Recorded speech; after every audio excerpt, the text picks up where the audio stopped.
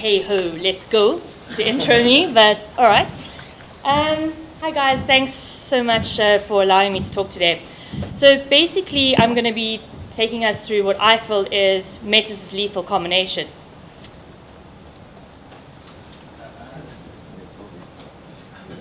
So Matthew, my developer, and I, we met while actually training for a cage fight, believe it or not.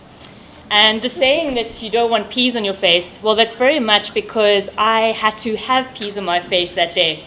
Matt took me down onto the ground, and he basically put his elbow through my face, and for the next 2 weeks, my nose bled. Now, before you go and lambaste on beating up a girl, and also it's not that Matthew, so you don't give him a hard time later, I had split his lip already and given him a bit of a black eye. You see, at that point, I was SA champ in Brazilian Jiu-Jitsu, so I knew once we were down on the ground, I could definitely choke Matthew out. The problem was that my takedown defense was, well, it was rather pathetic. So if it basically would come to the stage that the fight would be over before I even got down to the ground if I could not handle myself with takedowns. MMA is essentially made up of 3 principles. You've got your stand-up fighting, you've got your takedowns, and you have your groundwork. You can't handle yourself in all 3 disciplines. It's basically you KO night before it's even started.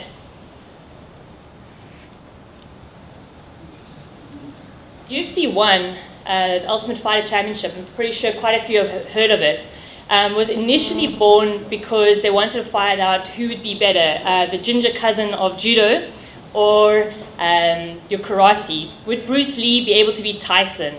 Would Chuck Norris's karate take on Steven Seagal's aikido? And so they got all these fighters that were the best in their disciplines together, put them in a cage and said, well, who is the best?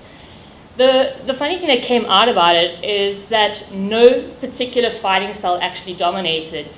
It came down to the person that would go away and learn all those disciplines that would essentially become the ultimate fighter.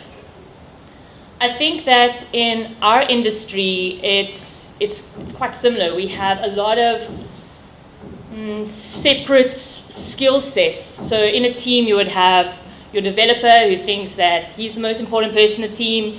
You'd have the SEO guy that thinks he rules the world.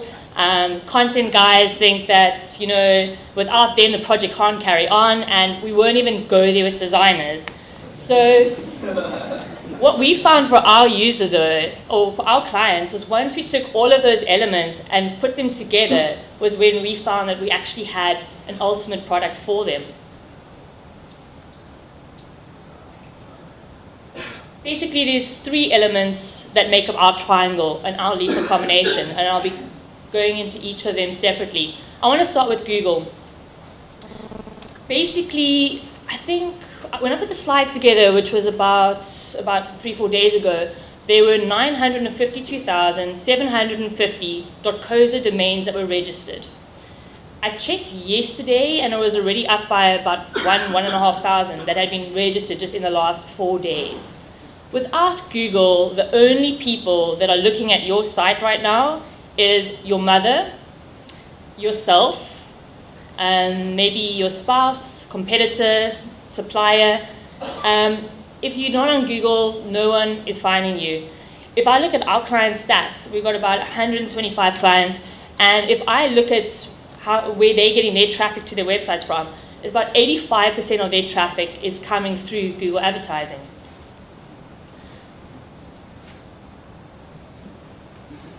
Lovely saying. In Jiu-Jitsu, we have a saying that if you give us a finger, you'll soon be choking out. Now, what we mean by that is that all we need is to control a small part of you. So in this case, controlling the finger, and soon we'll move up and we'll be controlling your wrists. Going up a little further, we'll be controlling your elbow, then be controlling your shoulders, and before you know it, you're choking out. Now, a lot of my clients used to come to me, and the first thing they'd say is, hey Chantelle, I need a website. So they're cool, put a website together for them.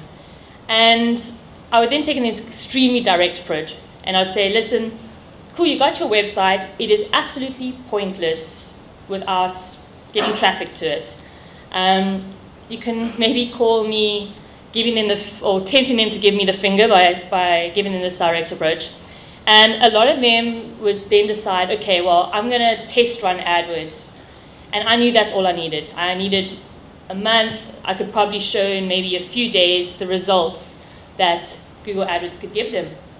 And a lot of them have been testing out AdWords for about 4 years already. And what I love about it is that they're speaking to their friends that have websites and are essentially saying exactly the same to them. Like, it's all good and well, you've got this pretty website, but there's nobody seeing it.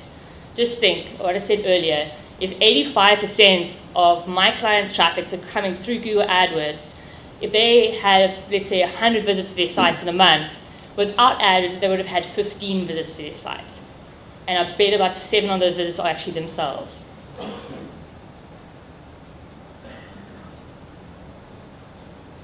My hand made a slight popping sound, and it wasn't swollen, wasn't bruised, so I didn't really think anything of it, but I woke up the next morning and it hurt like an absolute bitch.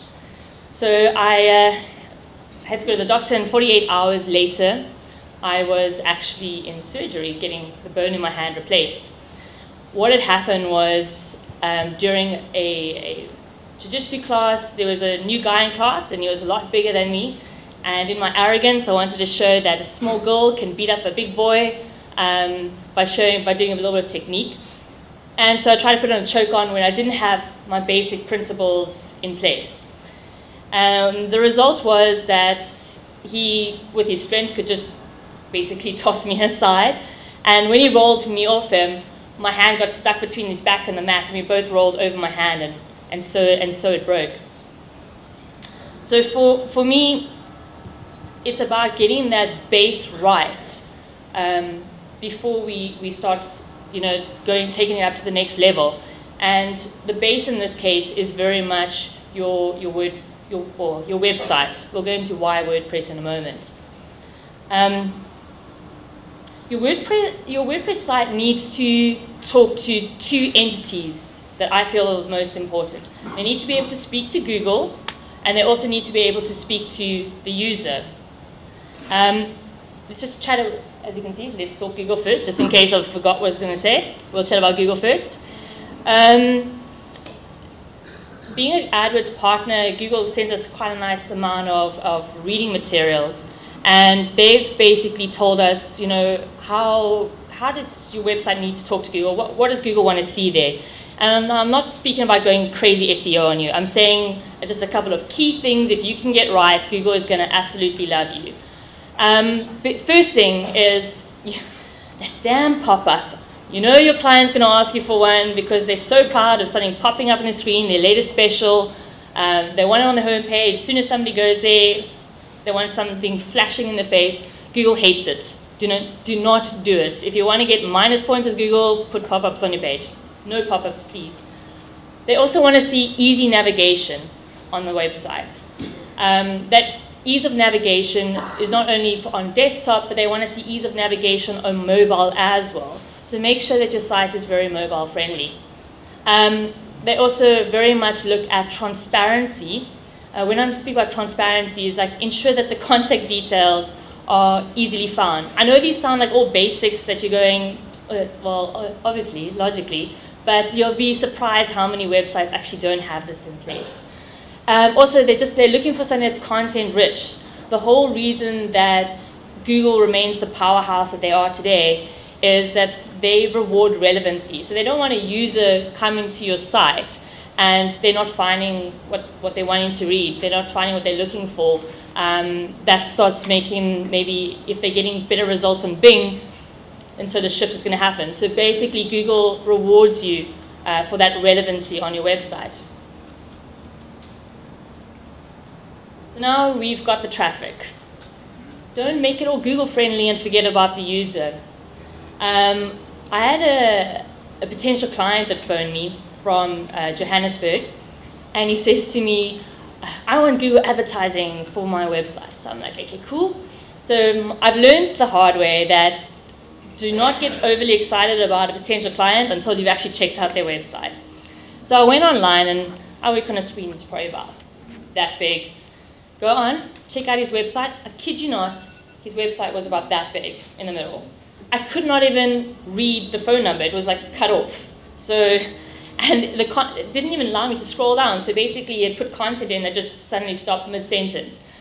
So I was really glad that I put down the phone before looking at his site, because I actually think I gasped. And called him back, and the direct approach works again. And I said, listen, I can get you all the traffic you want to your site, but there's no way that this website is going to convert any of them to leads. So it's about the two working harmoniously. Is that a word? Yeah. So let's chat to Google, but make sure once they're there that your website can also convert those people to leads. So it's all good and well that we're chatting about all of this, but why WordPress? I mean, that could be any website, any platform. For us at Metis, the reason that we chose to go with WordPress is that we felt that it was already halfway there when it came to a lot of the basic principles. Firstly, I don't know if you guys know this, but the term WordPress is actually searched 37 million times per month. Okay? Just think about that. 37 million times per month. I'm pretty sure a lot of you that own WordPress businesses have come to enjoy a phone call, people looking for a website. They don't actually say, hey, I'm looking for a website anymore. They generally say, I'm looking for a WordPress site. Can I get a couple of nods there? Guys feeling it? Okay, cool. So it was definitely for us something that drove business to us, especially in the beginning. Added to that, I'm going to be speaking about analytics in a moment, but analytics basically it tells us where maybe our shortfalls are happening within our websites. And what I love about WordPress is that you've got such a big community that is constantly building the solutions for these problems. So it's not about you having to go and reinvent the wheel. A lot of the time the solutions are already out there. Cases are such as maybe loading time on the site is too slow, and then you go and check it out, you go onto the community and all the plugins, you see like maybe something like you can use Smash It for images. So there are things out there that the communities are already solving.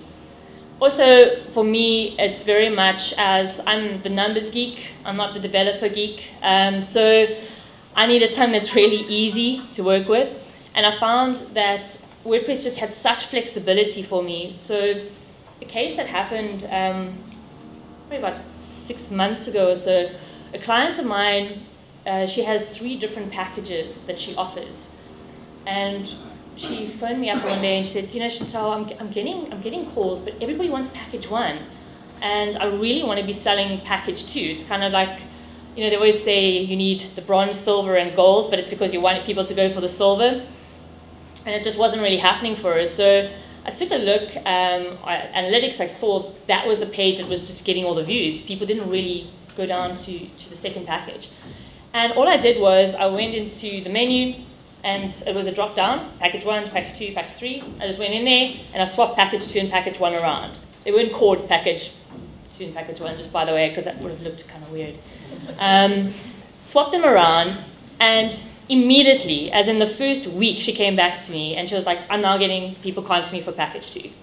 It was simple as that. Went into analytics, and suddenly that was the page that was getting the most visits. It was amazing. I don't know, users are stupid. Or so something as simple as that, the ease and the flexibility of WordPress just makes it easy to manipulate things how you actually want it.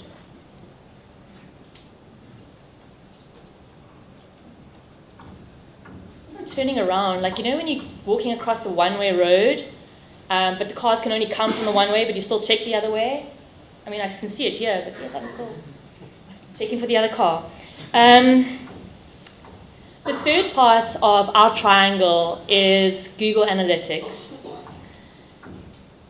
You know, analytics for me at Metis, I think it keeps us on our toes. It keeps us honest.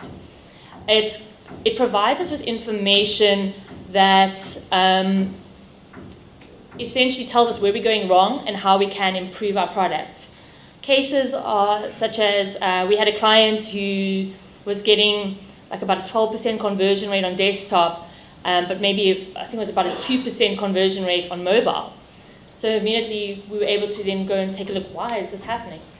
Was able to see a bit of a problem that we had, was able to make the change, and from there, suddenly his conversion rate for mobile went up almost immediately. And there's just a variety of places that, for us, it just makes us better developers. And now, those sort of techniques you take with you to the next project as well. So immediately, your product is constantly evolving and constantly improving.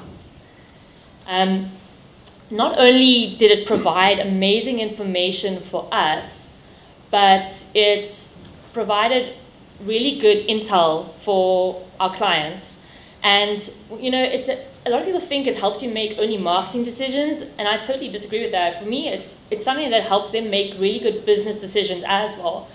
A case that happened, I think it was last year, was I was having an analytics meeting with one of my clients, and we just saw, even though they were a Cape Town-based business, and even their websites, we mentioned that we were a Cape Town-based business, on their location reports, Joburg was just converting really, it was like double conversions in Joburg compared to Cape Town, which is not unusual to see, but it is kind of unusual when you're telling people that you're a Cape Town-based company. But my client said, well, it seems that there's the opportunities in Joburg. So they went and they got an agent in Joburg, opened up an agency there. So immediately it helped them actually expand their company. Gone are the days of guesswork. What should I do with my business model? Yeah, let me try this. The cold, hard stats are there, and they can assist you in making these decisions. Obviously, it also helps with marketing decisions, such as if you're running an Adwords campaign. I was running a banner display campaign alongside a Google search campaign, and we saw search was getting good conversions, good traffic, good leads, and the banners weren't doing so hot. Clicks were pretty bad, and there were actually no conversions on it. So we were thinking, well, do we decide to scrap the banner campaign? It's really not giving me the stats that I want. I thought, let me just go check this out a little bit deeper. And by doing that, I noticed that since the banner ads had started showing, their organic traffic, sorry, they were a very new company, like their name was just not known. It was like month one kind of vibe. And they weren't getting any organic traffic, obviously, in the beginning. Nobody knows who they are. And after running the banner campaign, the organic traffic just suddenly started really skyrocketing. And I went and checked, well, what keywords are being found for? They were actually being found for their company name. And that essentially came back to the fact that the banner campaigns was giving them the brand awareness. Now again, without analytics, I would have just looked at my Adwords interface, gone, oh, that's not working, boom, stop, change, and they would have lost out on a very important part of their business.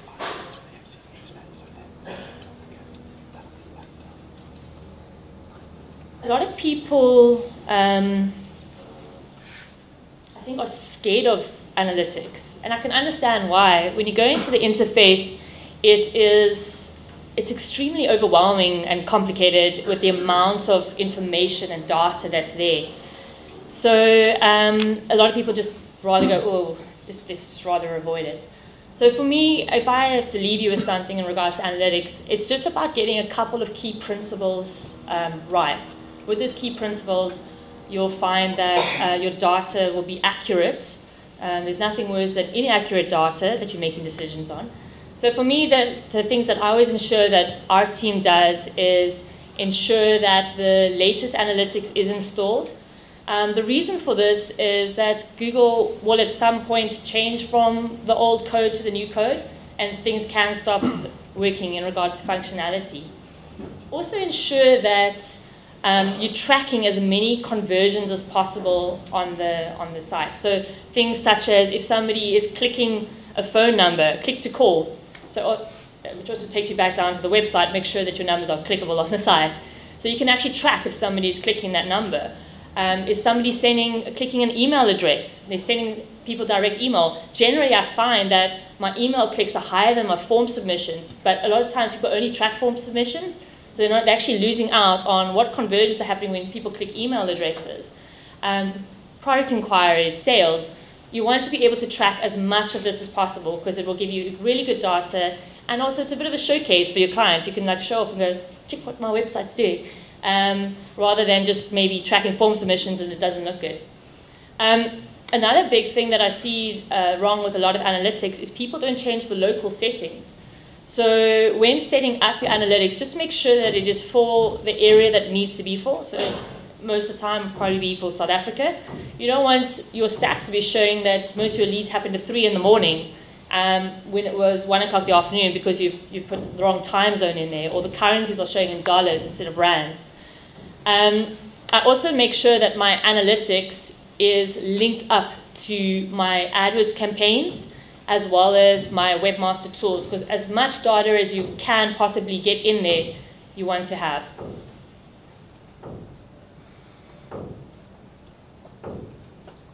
10 minutes yet. Oh shit.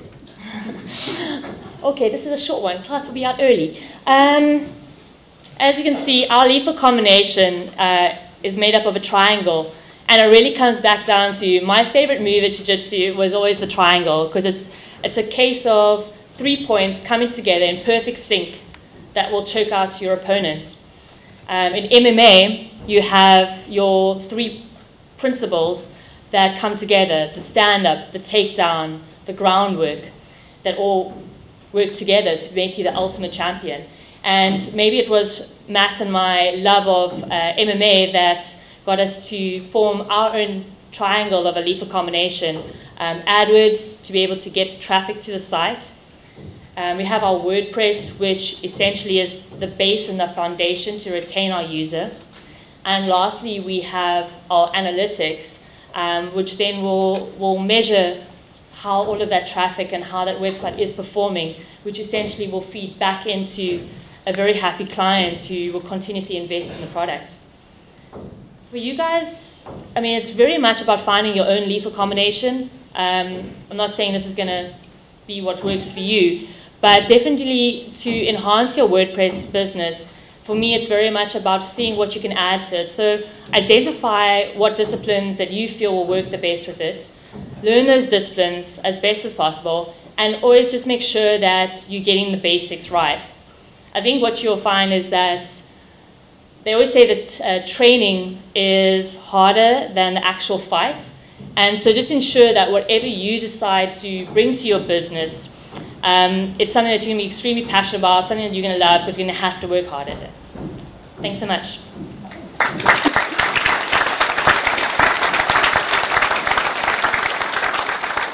I was going to do a Q&A. You guys love being up here.